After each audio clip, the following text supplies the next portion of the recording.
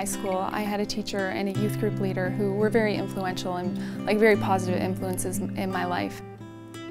I decided to go into psychology. I was thinking of like a helping profession because I really wanted to work with people and kind of have a positive impact on people the way that those that I respected in my life had done for me. I worked for 6.5 years at a nursing home.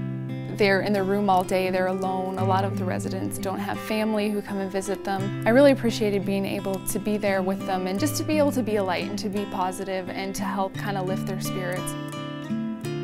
When I got out of university, I was able to get a full-time job working as a clerk in the diagnostic imaging department at our local hospital. But I knew that I just didn't feel challenged in the work as happy as I was. I knew it was just a time of transition and that eventually I would need to move on. So I started looking into other healthcare professions because I still wanted to work with people. And when the ultrasound program came up, I got really excited and I applied right away.